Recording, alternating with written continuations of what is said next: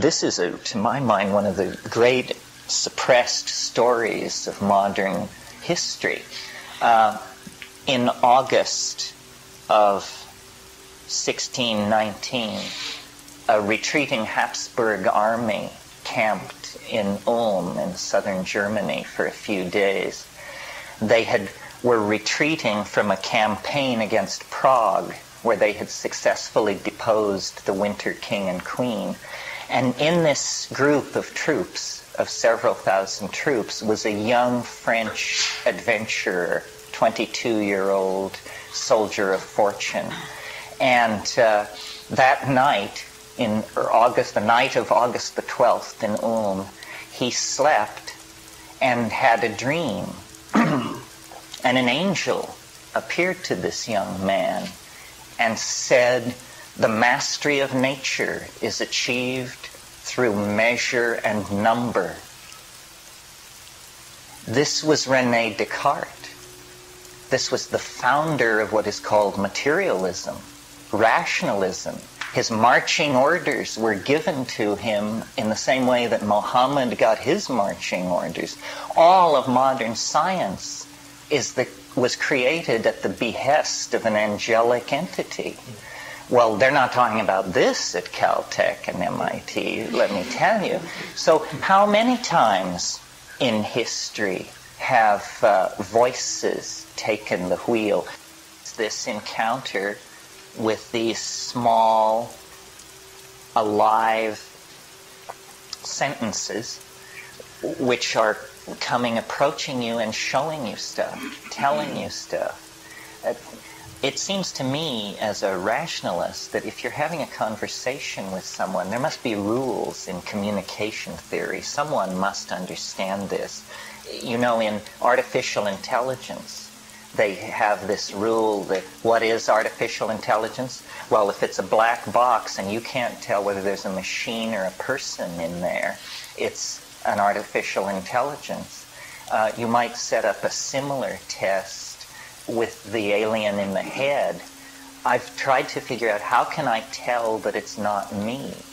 How can I create a logically tight trap for it so that I can absolutely tell that it isn't me? And I haven't been able to figure out how to do that. This learning stuff from entities is not respectable in our present official intellectual world. But when you start asking questions, you'd be amazed where entities have acted and with what force. Another example, one that's dear to my heart, is, because I kind of identify with him, is Alfred Russel Wallace, who was a poor surveyor from Devon, who was out collecting insects in Indonesia in the last century, and he got a fever on the island of Ternate, malaria. And in the midst of this fever, he understood the solution to the great problem of 19th century biology, which was called the problem of the species. He saw how random mutation and natural selective forces could produce biological diversity. And when he came down from this thing, and this was again an angelic deliverance in the height of this fever, he couldn't figure out what to do with it. So he wrote a letter to the greatest scientist of the age, which was Charles Darwin, in London. And when Darwin opened this letter, just said, "Holy shit. This guy has scooped me. 20 years I've been working on the origins. Here it is in 4 paragraphs. Who is this guy?" Well, so then it became the Darwin-Wallace theory of evolution for its first 50 years, and then Wallace dropped out of the picture because he disgraced himself by an interest in spiritualism. But you can understand why, if the guy got the original vision from an angel. Can I come in on spiritualism? Sure. Mackenzie King, who was Prime Minister of Canada for about 40 years, all through the war, it was always kept secret that he was totally a spiritualist. And even if you read history since the war, when he died, suddenly everyone discovered this, and then there's been a terrific clamp on it again. But I know Canada is a small country, but the Prime Minister of the country is very involved in decisions on war, who is getting most of his stuff from spiritualism. That's right. This is part of what I was talking about last night with the time wave. The alchemical dreams of the 16th century, of the philosopher's stone and all that, never really died. Instead, the triumph of secularism and so-called modern science, post-Newtonian science, pushed the dream somewhat into the background. But after James Clerk Maxwell and Helmholtz and those people discovered the electromagnetic fields in the 1870s, we are totally intellectually at home with the idea of electromagnetic radiation. We don't see what an occult thing it must have seemed to the 19th century, where they had just risen to the place where they conceived everything mechanically. Hard objects whizzing through space, force, angular momentum, conservation of energy. Well, then comes Helmholtz and Clerk Maxwell and these people, and they say, oh no, there's a diffuse, invisible, vibratory medium that extends throughout all space, and just, complete occult kind of vocabulary. Well, that has now, because it could be formalized through Maxwell's equations for magnetic radiation, somehow the occult side of it dropped away. For us, that's how you take the magic out of something, is you stride to the blackboard and write a tensor equation of the third degree, and then somehow you have it. So these fields became very mundane and could be used for radio and television and so forth. It took someone like Marshall McLuhan to point out that the Christian program for the entry of God into history reaches the period of the intercession of the Holy Ghost once Marconi throws the switch.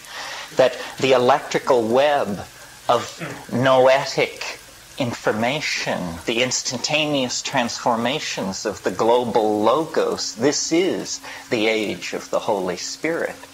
And, it's a funny thing how effects in nature can be drawn forward and concentrated. For thousands and thousands of years, electricity was understood to be that thing that you see when you take a cat skin into a darkened room with an amber rod and rub the cat fur with the amber rod, and then as you stroke it in the darkness, you see static electrical discharge through the cat fur. And this was known since Hellenistic times. It was a magic show demonstration. But it took the concrescence of novelty, the descent of the Holy Ghost into history, to draw the crackle out of the cat fur and set it as an envelope around the planet, transducing the information that knits together the dominant species. Well, how many things lie about us, present at hand, ready to be somehow reconfigured in some salutary or salvific way. One of the insights that I had from all the fiddling with shamanism in the Amazon was that everything can be simple. If things aren't simple, we haven't thought about it long enough. That's why I liked that population idea yesterday, because there may be a yet simpler idea than that, but that really gives me hope, because if you don't have a simple idea, you can be pretty sure you don't have the solution. The solution is going to have to be pretty simple and straightforward, because it's going to have to be executed by the combined commitment of millions and millions of people. Basin, with Gregor Basin's style, I Russell had a slightly different version of evolution than Darwin did. How Wallace did. Yeah. Yes, it was an interesting intellectual episode, and it actually has something to do with what we're talking about, because there have been many descriptions of what the controversy between Wallace and Darwin really was, what it came down to. And I don't think most modern people realize this about evolution in the 19th century. These guys, like Darwin and Thomas Henry Huxley and Charles Lyell, they were waging war against Christianity. They were the great warriors of atheism. And the way it worked, the way atheism was waged intellectually in the 19th century, was it took the form of a denial of purpose. This is called, in theological language, teleology. Purpose is telos. And a huge amount of the intellectual energy of science in the 19th century was put toward showing that there is no purpose, no end state. That, see, many people think of it, when they think of evolution, they think of higher and higher ascents towards some kind of ideal. No biologists curl their lip at this interpretation. A biologist believes that you have random mutation, random, colliding with selective pressures in the environment, and out of that you get a best fit, and that best fit is maintained and passed forward in time. But it was absolutely anathema to the 19th century scientists to suppose that there could be, you must never speak of purpose, you must never speak of goal, you must never speak of an arrow toward an end point. They said, no, it's much more a random walk. You know, in Hamlet, where he says, it's a tale told by an idiot, full of sound and fury, signifying nothing. That's precisely the position of 19th century biology on what biology is about. Well, the problem there is that theory of evolution works very well when you're looking at the evolution of species. Evolution of one ladybug, the plain orange ladybug into the conspecific nearby species with black spots. This all works very well. But what it doesn't explain is the emergence of the phyla, the great forces that pulled forward the phyla. The other thing it doesn't explain are phenomena like metamorphosis, for instance, in insects.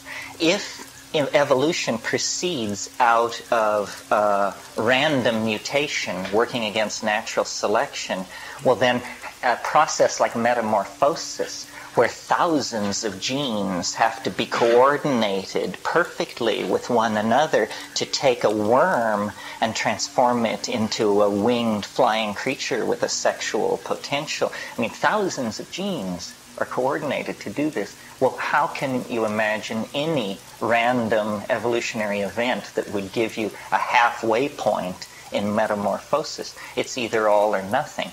So Wallace, looking at the same data that Darwin was looking at, said there must be a telos in nature. And in that sense, he is the founder of the revolution in science that I tried to carry forward last night with the time wave. Because this was entirely a theory of telos, of being drawn toward an omega point. Well, recently Wallace and my ideas have gotten good support from these frontier areas of mathematics called chaos theory and dynamical systems theory, because they deal in a quite rigorous fashion and with no excitement or arm waving with these things called attractors. And attractors are actually basins in the energy topology of a process such that all things in their vicinity are drawn to them. Just as if you imagine you had a flat floor, but then there was a steep dip in it somewhere. Well, when you swept this floor, you would discover all the dirt in the bottom of the dip, because that's the minimum energy state for the system. I think that history is the great test for all of this new mathematics and holistic thinking and generalized metaphor making. It's one thing to predict the course of a stock market or the fluctuation of an ecosystem, but if our mathematical models are good for anything, then they should be good for modeling the matrix in which we find ourselves. So what we looked at last night was just like our entry into the soapbox derby of historical modeling, which is now going on at quite a furious rate, because planning is very, very important. I mean, we have to make some very important moves in the next 30 years. The wrong move will checkmate us. I mean, this is a heart-in-your-throat kind of situation. We need to study the board very carefully. You know, just one more wrong move, and there could be a cascade of some sort in one of the many critically poised domains that threaten us that we would not then be able to reverse. You think we can make a wrong move? Oh, I think we could definitely make a wrong move. It's easy to imagine wrong moves. I mean, here's a wrong move. Use white phosphorus bombs to torch the oil sands in Saudi Arabia so that you get a nuclear winter without a nuclear war. That would be a wrong move. Cease to resist the spread of infectious disease. Nuclear proliferation. No, so far we've shown a remarkable ability to locate and make wrong moves. The banking system, the role between men and women, the stuff we were talking about yesterday, how much resources should be committed to space, how much to feeding the starving, how much...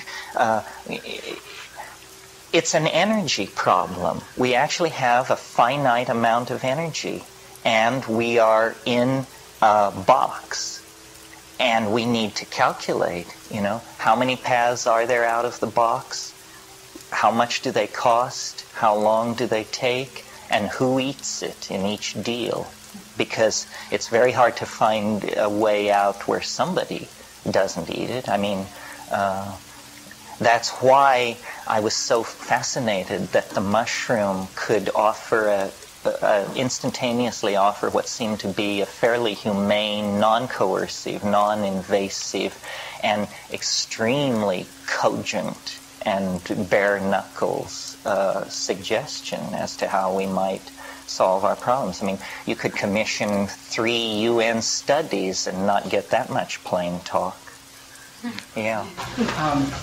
For those who want to explore the mushroom experience, do you have any insight or guidelines for them, books to read, how to communicate? How to communicate. Books to read. Well, I always recommend, because it's easy to get and very good, dense information, that book called Hallucinogens and Shamanism, edited by Michael Harner from Oxford University Press. And then, there's a plethora of publishing. It's so natural to me that I almost forget to say it, but if you're interested in this kind of thing, your first stop has got to be the library. You have to educate yourself, because this is the most lied about area of human relations. I mean, it's out there with transsexuality and stuff like that. I mean, it's an extremely misrepresented, misunderstood, hated, feared, loathed, and attacked place. So you have to learn the players and the positions and how to read this pharmaceutical literature. The real data is in journals. I mean, there are scientific guilds and brotherhoods where all this information moves around fairly freely. In fact, Esalen over the years has played host many times to the high priests, the chemists, and the psychotherapists, and people like that are making it happen. So, but it's all in journals. Very little of it gets behind hardcover.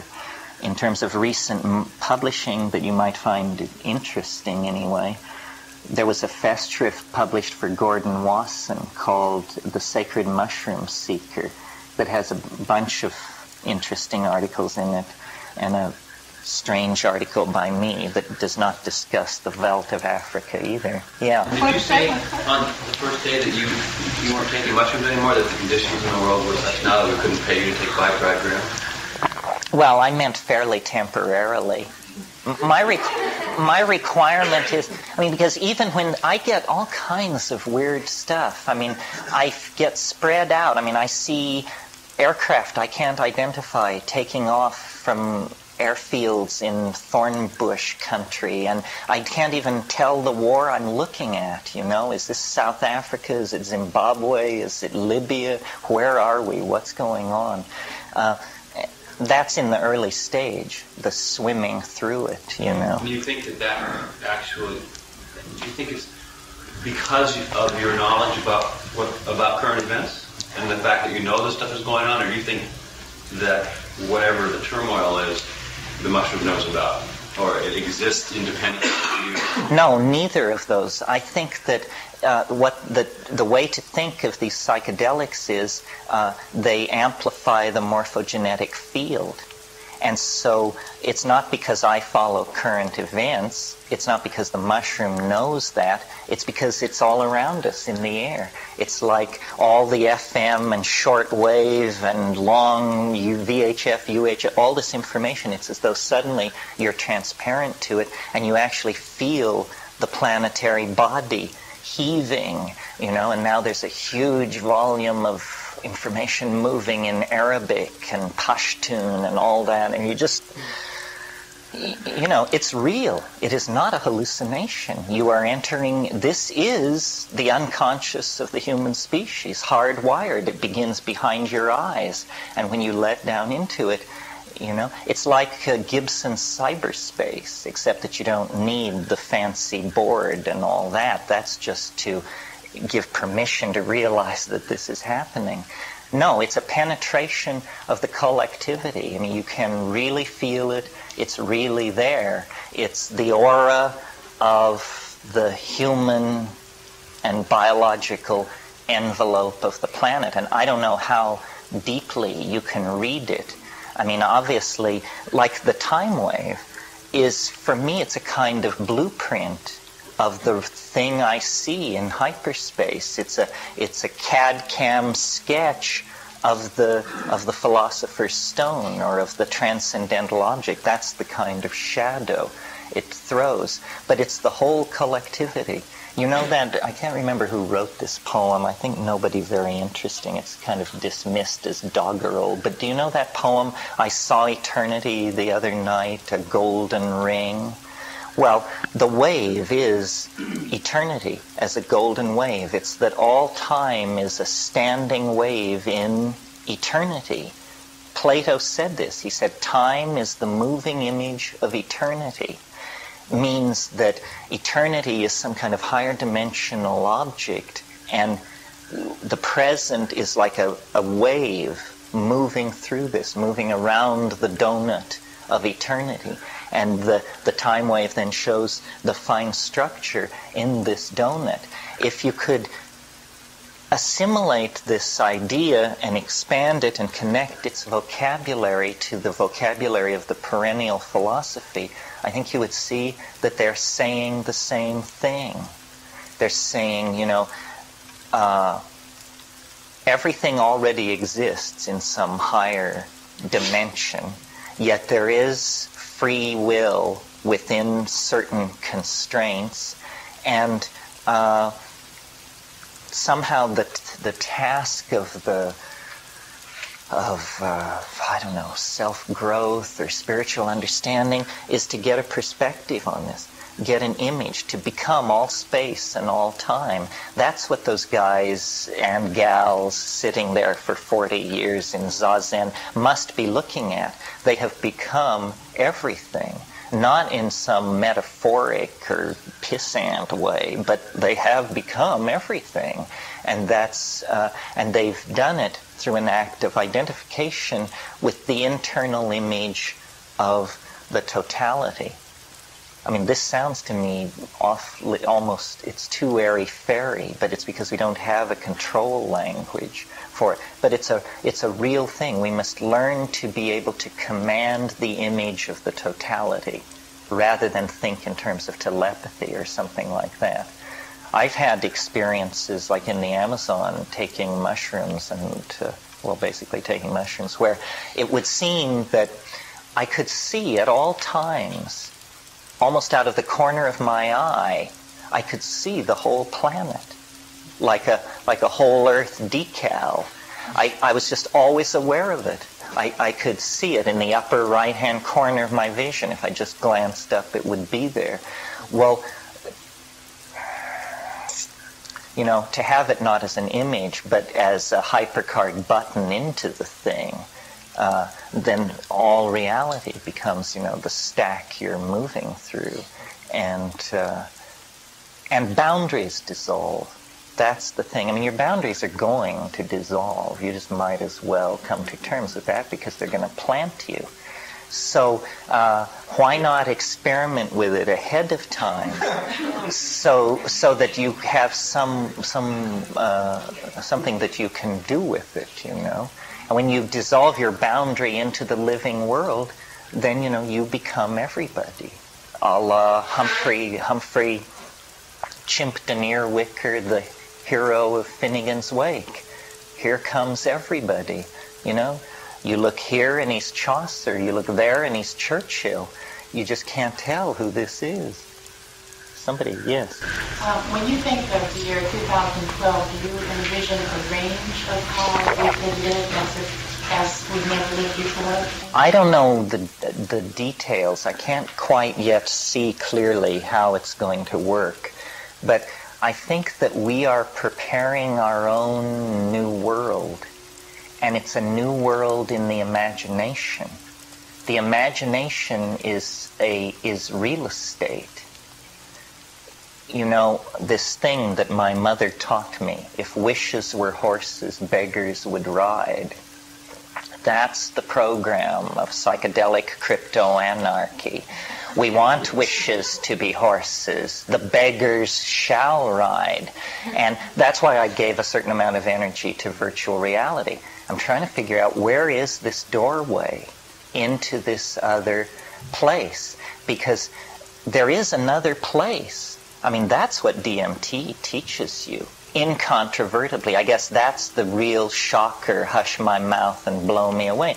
There's a parallel world, not light years and centuries away, but right here. And it's not, the Pentagon isn't investigating it. You're investigating it. And sure, and this parallel world, when you break into this elf-infested space, there is such love, such affection for humanity that, it moves you to tears. I mean, why do these alien things care so much? Who are they? What are they? I mean, one of the ideas that I've been pushed toward recently, and I don't know why it took me so long to get around to this, but my therapist could probably tell you. If you were to go to shamans in the Amazon or the hills of New Guinea or somewhere and describe the DMT thing and ask, what's going on here? What's this about? Without hesitation, I think most shamans would just say, oh, well, those are the ancestors. That's the bit with us shamans. We contact the ancestors and then we cure and find lost objects.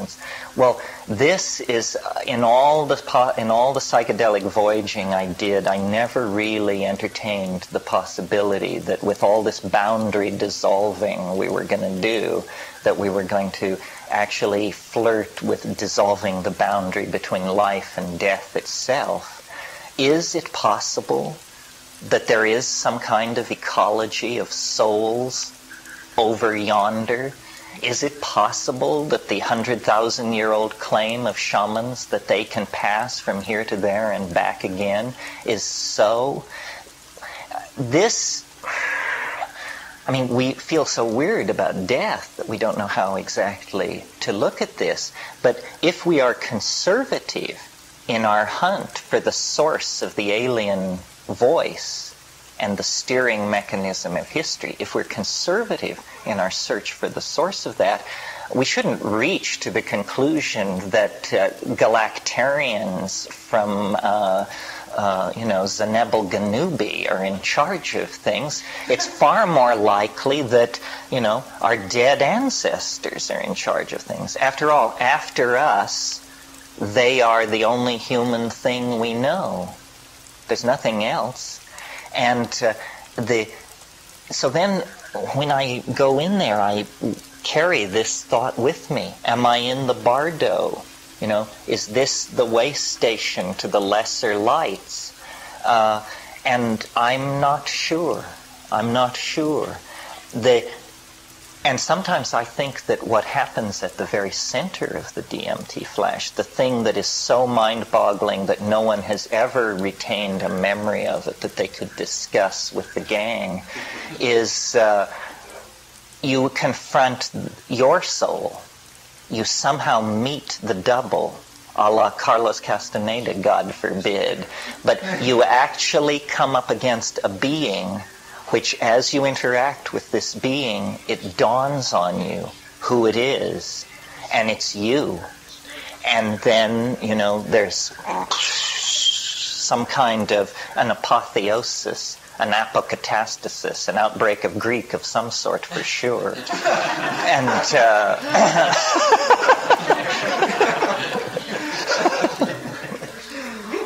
yeah, that's a good question. This reality obliterating flash that I'm describing as the sine qua non of psychedelic voyaging, I have a real question in my mind as to whether or not the shamans in the Amazon encounter it very often, because it's very hard to concentrate the DMT sufficiently to deliver that much to the synaptic cleft all at once. The brilliant strategy they've worked out is the slow release oral DMT in the ayahuasca mix. If you make ayahuasca stiff, you can, after an hour and a half of pranayama and breath control and like that, you can work yourself into a place where you say, my God, this does look like a DMT flash. It's happening more slowly, and you've had more time to get used to it because it's taken you a while to get there.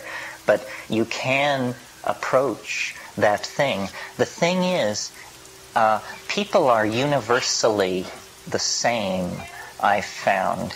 And even among shamans, there's a lot of, number one, bluff and fear. And it's very rare that you meet a real exploring soul who is not afraid of it at ultra high doses. So a lot of the shamanism in Peru is vitiated by the need to cure and make money and have a position in the community, and also the style in Peru is not to demand visions. You meet a lot of people in Peru who have taken ayahuasca who don't have the faintest idea of what is possible.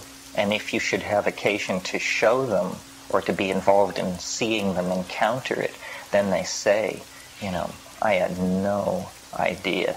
It's a very subtle kind of thing. And the snuffs, then, are the other DMT approach. And for me, the snuffs are so complicated. There's a lot of problems with the snuff. I think it's an overrated thing. Number one, there's the physical problem of taking it. You have a bamboo tube about this long, and you load it up with a tablespoon and a half of ground, woody, toasted seed material. Well, then you sit, and your friend sits in front of you. You put the tube up your nostril, and your friend blows as hard as he can. You don't do it because you would restrain yourself too much and it wouldn't work. It has to be somebody else. It's like pulling a tooth out. Somebody else has to do it. So he blasts this up your nostrils. It's like being hit in the face with a 2x4. I mean, you scream, you fall over backwards, you salivate, you squirm around in the dirt a little bit, and then you sit back up, and by this time he has reloaded for the other nostril. And then, you go through the whole thing again. Well, then and then it comes on, and it is tryptamine-like, and it is, the vision clarifies, and the energy rises, and you're loaded, really loaded. But when you do a chemical analysis on the Varroa resin, the resin of these Myristicaceous trees that are the source of this, it's not a clean source of DMT. There's a lot of junk in there too. There's not only DMT and 5-MeO-DMT, but there's also alpha-methyltryptamine, monomethyltryptamine, and some beta-carbolines. And this is not what you want in a source drug plant. You want a clean signature. That's why Psychotria viridis is so preferred in the ayahuasca brew, because there's nothing in it but N,N-dimethyltryptamine. It's very clean. So those are the sources. And then nowhere else in the world did these tryptamine cults arise. We have no evidence of it ever existing except out through the Caribbean islands and down as far south as the Atacama Desert in Chile. But the DMT, the tryptamine complex, is entirely new world. Yeah. The parallel world that you come to see exists, that you access through DMT, is there also a parallel world like that you can access through the mushroom? And are they the same world? Well, not exactly. You see, the mushroom behaves like you expect a drug to behave. You take it, you sit around for a while, you feel a little funny in the stomach, your nose runs, you go to the bathroom, and then you have this experience. DMT isn't like that. DMT is you're in a room, people are talking to you about they're pushing some drug on you, and there's this little glass pipe, and then you do it, and at that point the building blows up. And I've seen people come out of the DMT flash, and what they say is, "What happened? What happened?" And they don't even know. They say, "Did we do it, or did the building blow up?" Because it's not like a drug. It's like an experience. It happens to you. It falls upon you. It's like an automobile accident. It has this, and I think that has to do with the instantaneous transition. It happens so quickly that you say, this is not a drug, this is a place. The other thing about DMT that I think is really interesting is if you don't panic, or if you're not a nervous or anxious type, and you can be fairly objective, it doesn't do anything to your body. It doesn't do anything. It affects only the visual cortex, I think. I mean, there may be spillover, but it's incredibly selective. It's like surgical bombing, It's just coming in on this one thing and hitting it so hard that you can't believe it. I mean, you reach through your body and you say, and the other thing is, it doesn't affect your mind, so that you don't have illusions that you are now enlightened, or you now understand something, or you are... you stay the same. Your body is the same. Your mind is the same. What has happened is that the world has just been replaced. All this, it's all gone. Gone. Gone.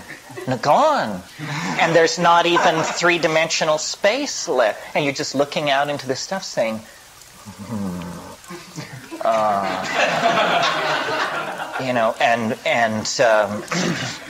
it's a great shock to the intellectually constipated, and I think I led the list. And it was just so shocking to me.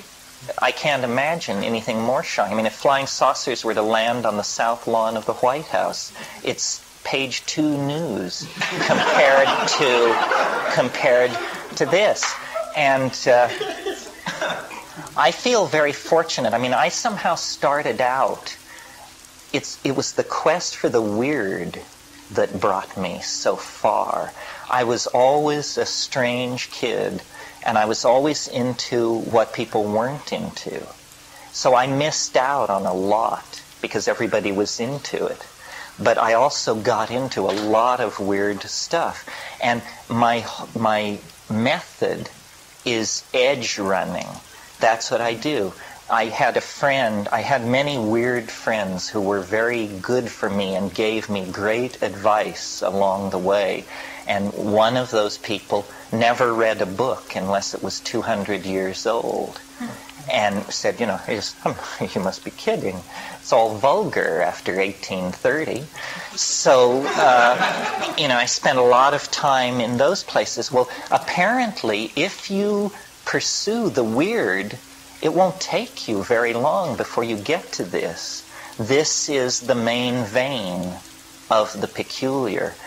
I always talk about, and I might as well again, what the hell, that short story by Jorge Luis Borges in Labyrinths called The Sect of the Phoenix. Do you know that story? It's a page and a half long, and it talks about how there is this sect, and it's always existed as far as anybody can tell. And these sectarians have been persecuted in every pogrom in history.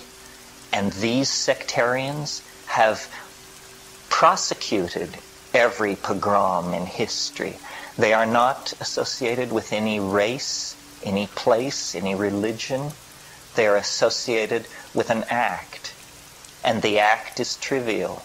It involves something orange. It can be done in doorways. One child may initiate another. At first, the adept find it ridiculous and never speak of it. They refer to it among themselves as the secret. And he goes on and on talking about this thing. He's talking about this. It's true. Now, I was not initiated, so I've taken no oath in blood to say nothing. I found out. I'm a debunker, an exposer, and I've never met a sectarian. Everybody who knows anything about DMT, I told them, except for the one person who told me. And, this is a society where people jump out of airplanes for thrills. It's a thrill-crazed society, and DMT is not a problem in this society. Nobody wants it. It's too much. It's as though there was a design process that went beyond the expectation of its engineers. I mean, you go Chevrolet, Mercedes, Porsche, Maserati, Lamborghini, and then they say, please, no more, we can't stand it. Well, that's what this is. It's beyond expectation.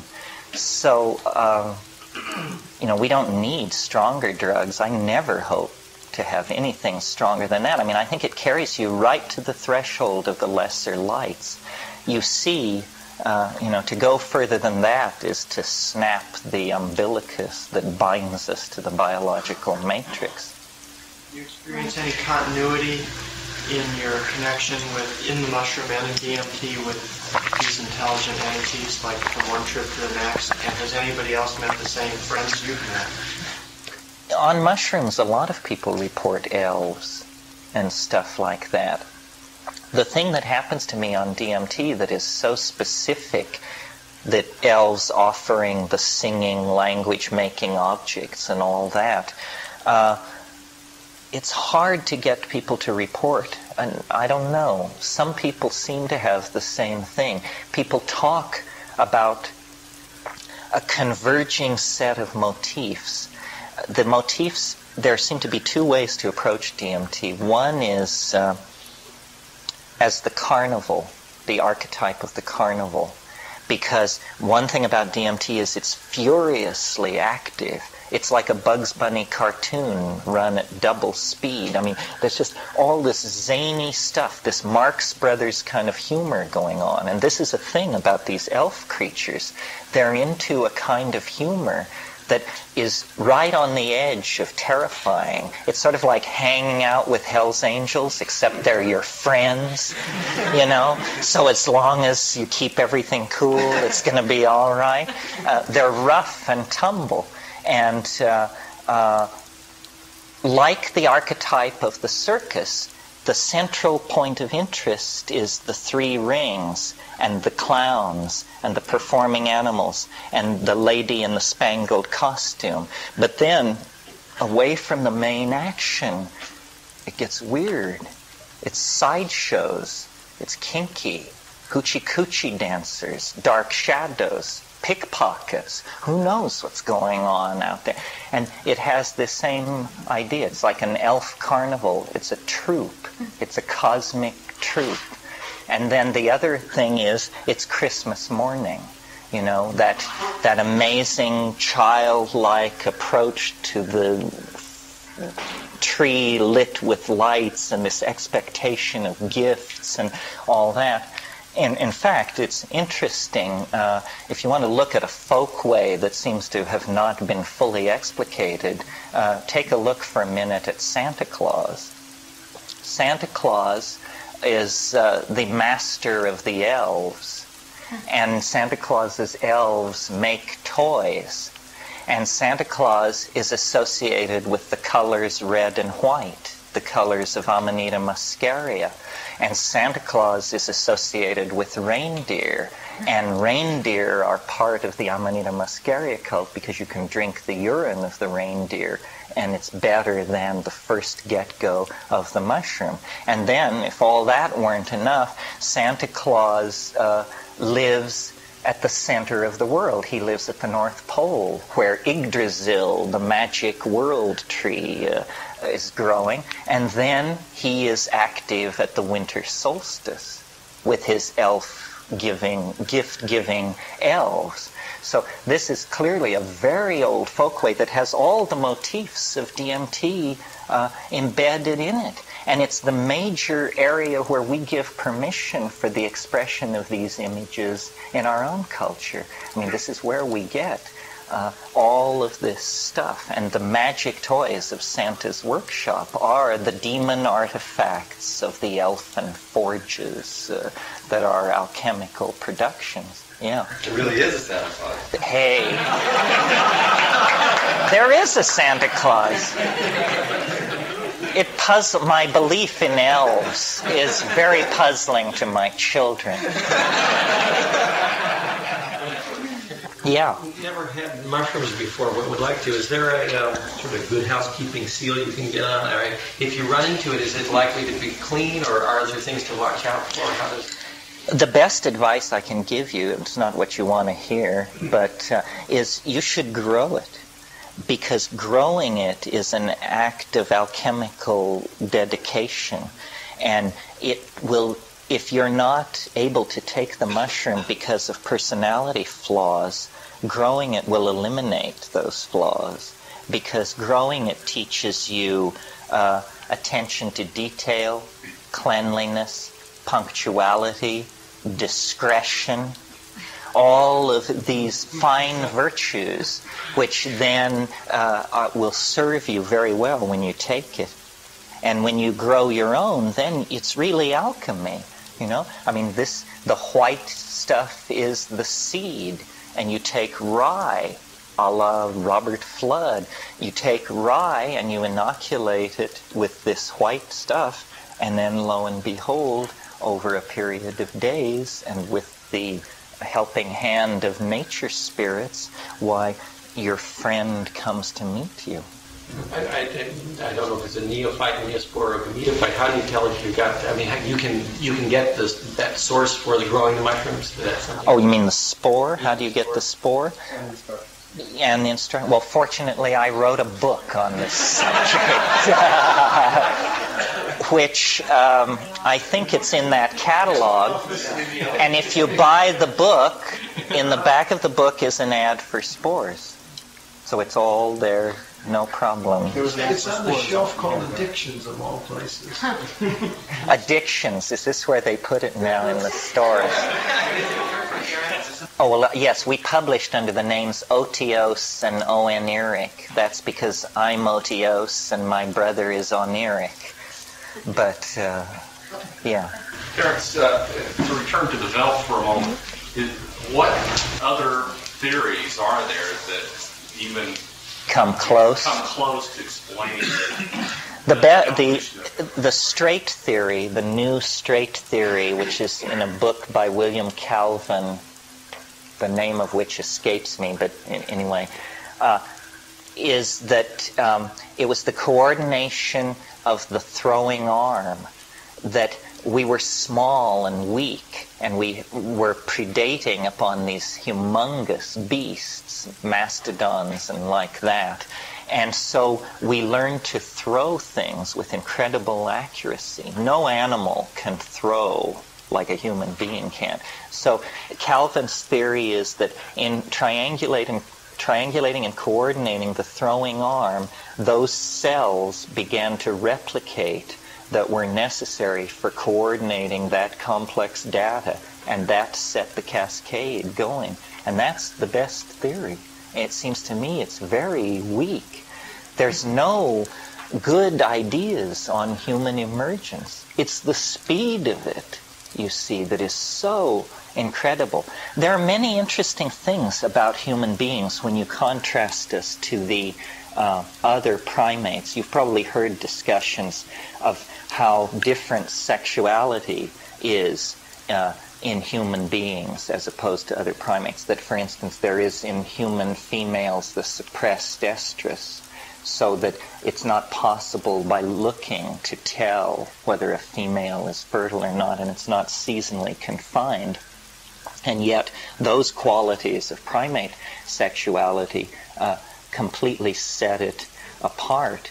The hard wiring for language, but then more also important and not very well understood is the role of neoteny in human evolution. Do you all know what neoteny is? Neoteny is the preservation of juvenile characteristics into adulthood. And this often happens with animals. And for instance, if you were to compare the ratio of our head size to body size compared to the ratio of a chimpanzee's head to its body size, you would see that we are very fetal in our proportions. Even in adulthood, we retain many, many fetal characteristics. Our hairlessness is a fetal characteristic. The prolongation of adolescence in human beings is a neonatal trait. All this juvenilization seems to have occurred simultaneously with the expansion of the brain size.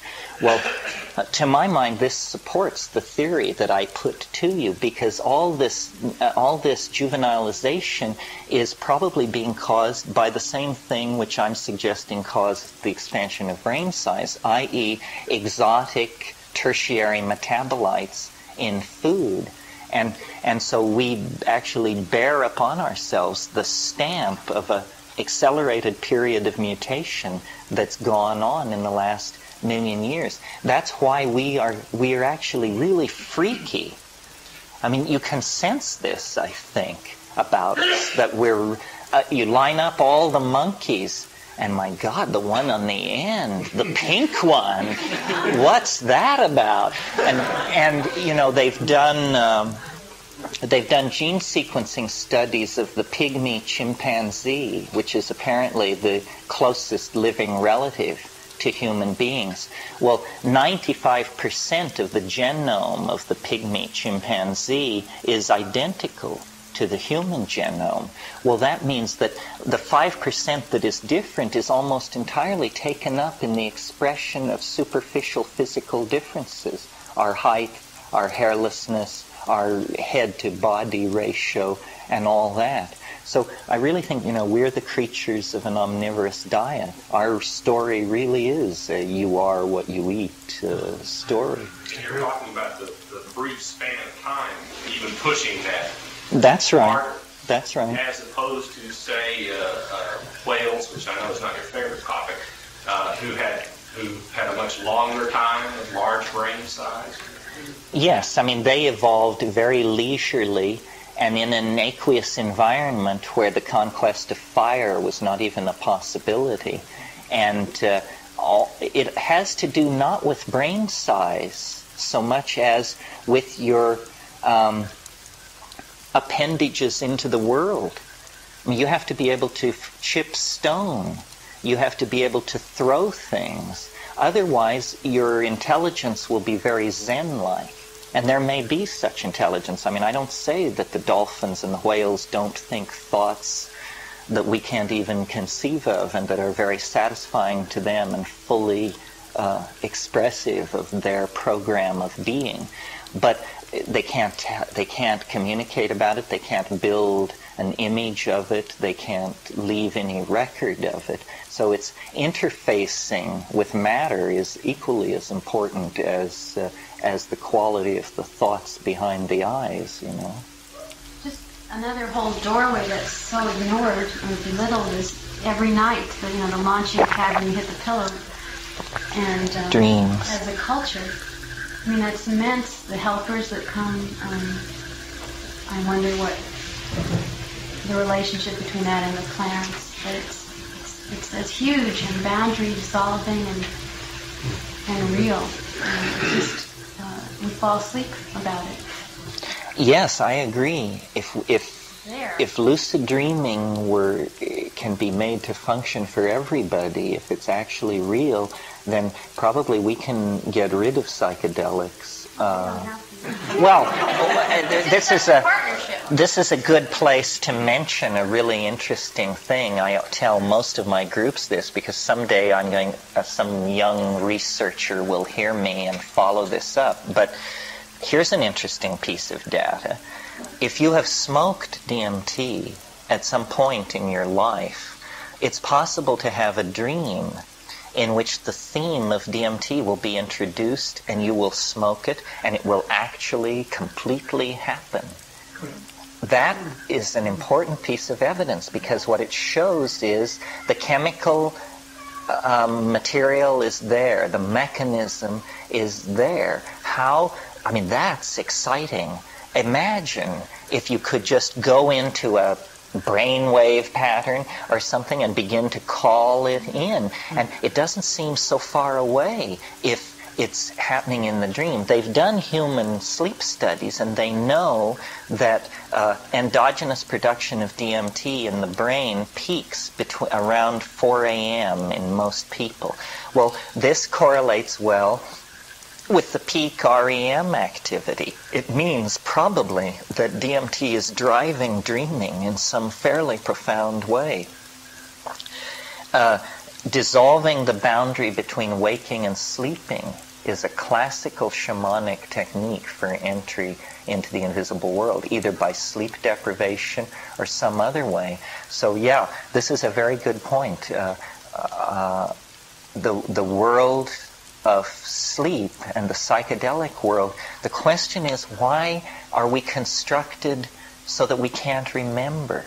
It's so frustrating. This is our main problem, is the mnemonic problem, both with the drugs and the dreams. Why do we go to worlds of incredible richness and complexity which we cannot remember anything about? It seems a strange statement on the economy of nature, if there is an economy of nature. I was amazed at the state of dream theory. I hadn't paid much attention. About 2 months ago, there was an article in Scientific American on dreaming. It was the most reductionist. They've gone back 100 years. I mean, basically, they're saying it's mostly undigested pieces of potato. It was an incredibly. I mean, they threw out all Freudian, all Jungian, all interpretive. What's in vogue now is that it's junk data. It's the dumping ground. Meaningless. Any effort to understand dreams is like going through somebody else's wastebasket. It doesn't make any sense at all. So more denial of the power of the unconscious. Orthodox science more and more is simply talking to itself, because the bodies of experiences that people are building up in their own lives do not map onto the scientific model. I mean, most people have a very largely irrational component operating in their lives. I mean, we can identify it in each other because we sort of share the same control language. But what about all those people out there in the trailer courts of America who, put your hand on the radio? I mean, this is not a scientific paradigm in action. This is pure voodoo. It was William James who said, if we don't read the books with which we line our apartments, we are no better than our cats and dogs. Yesterday you said something about you don't need to have an experience every day of a miracle or something extraordinary to know that it's real. Well, the place where the miraculous is most evident is in falling in love. Falling in love is a really interesting phenomenon. I mean, you can be the guy who marks the tires in the parking lot of the great corporation, and one day you see the daughter of the first, second, and fourth vice president go by, and you fall in love with her. And now watch what happens. Mountains are moved, coincidences occur, appointments canceled, deaths if necessary, in order to bring you together. And then you get married and are unhappily spend the rest of your life with this woman. But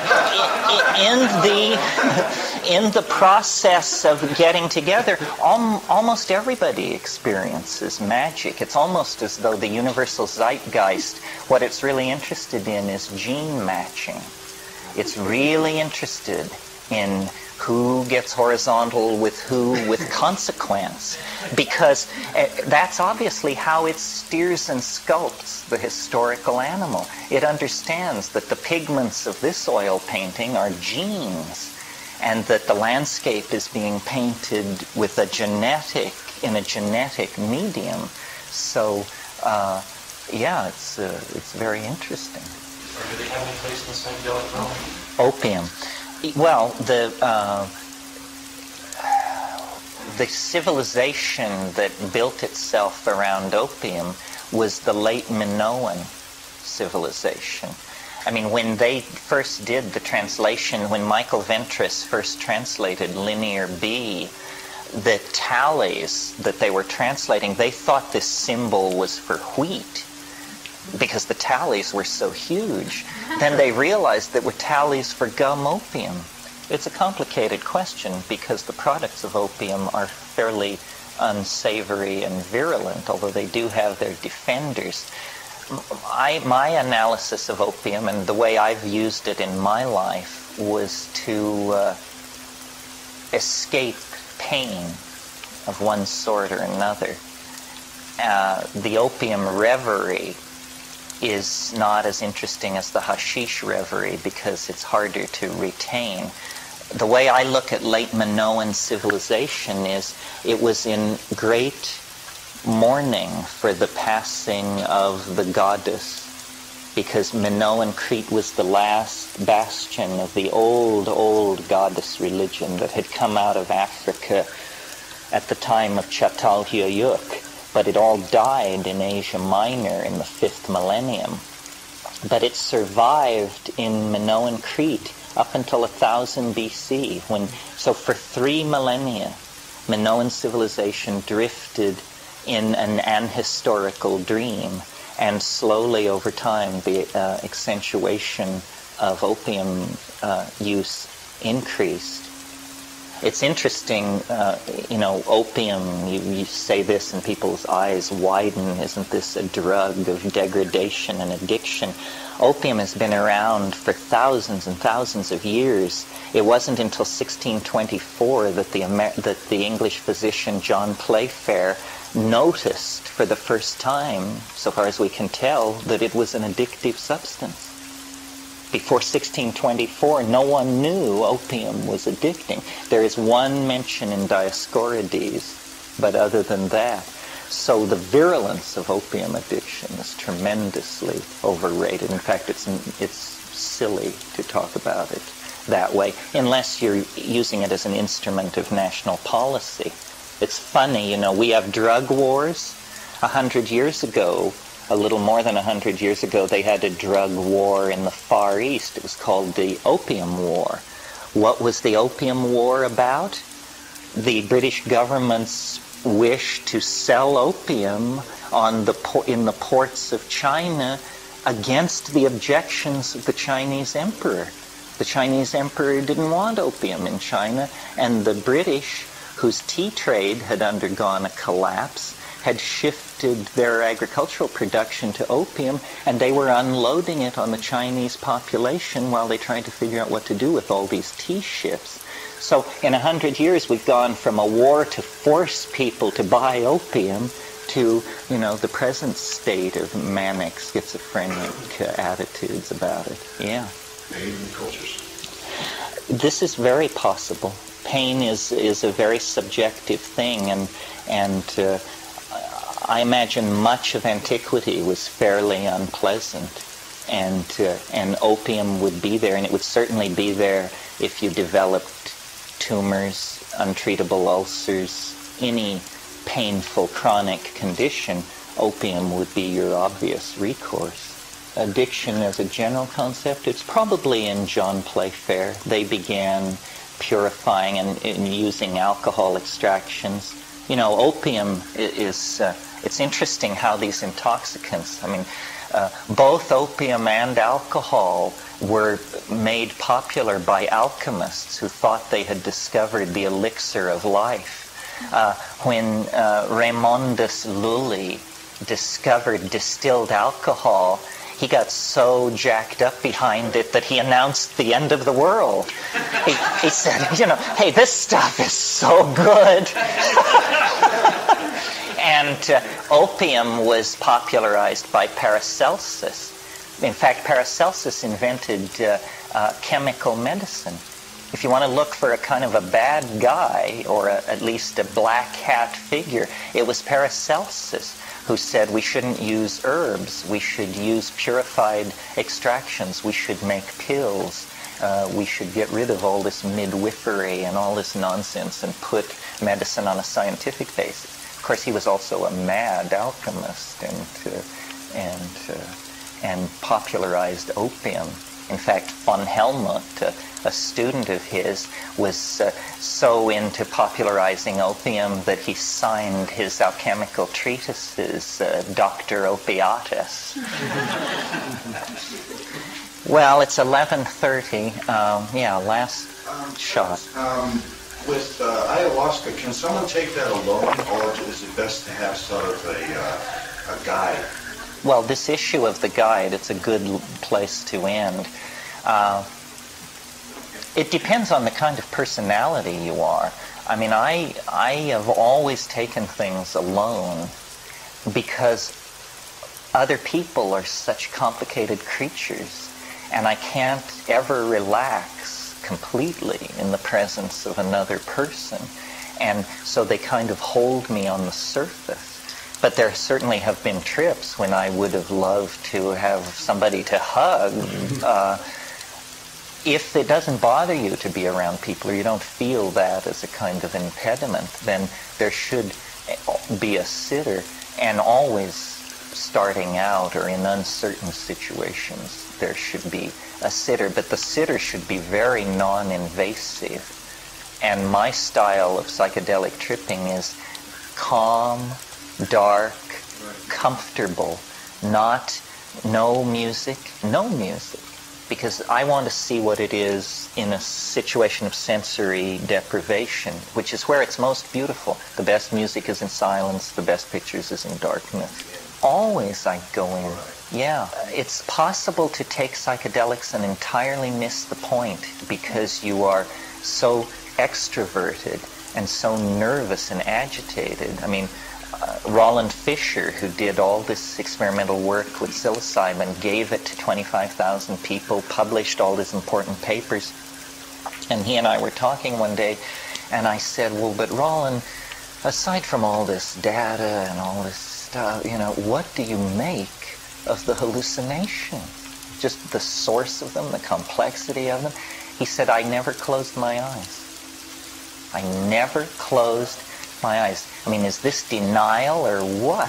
I could hardly believe my ears, I mean, the psychedelic experience is not, it shouldn't be projected. You don't take it and then look for a good movie or go out to catch AC/DC, or it's just silent darkness, and let this stuff come out of the organism and you will be amazed. I mean, this is your birthright, your real inner riches, and it's more than you expect, more than you imagine, more than you suppose, more than you can suppose. I mean, it's the center axis of what it is to be a minded, reflecting human being. I mean, we can go through life without knowing this, but is the game to go through life without knowing about as much as possible? That sounds like a fairly ass-backward approach to things. I think, we want to assimilate life. We want to explore it. We want to find the path to the next level. I mean, I can't believe that, I sort of believe the Catholic idea that there's an obligation to do something and to behave correctly, but it has nothing to do with attending Mass on Sunday and keeping your language clean.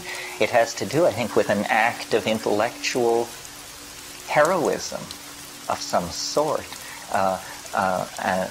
a way of positioning yourself vis-a-vis the experience of the world that then can lift you to higher and higher levels. And that's what these things were put here for. And if we use them, I still have hope.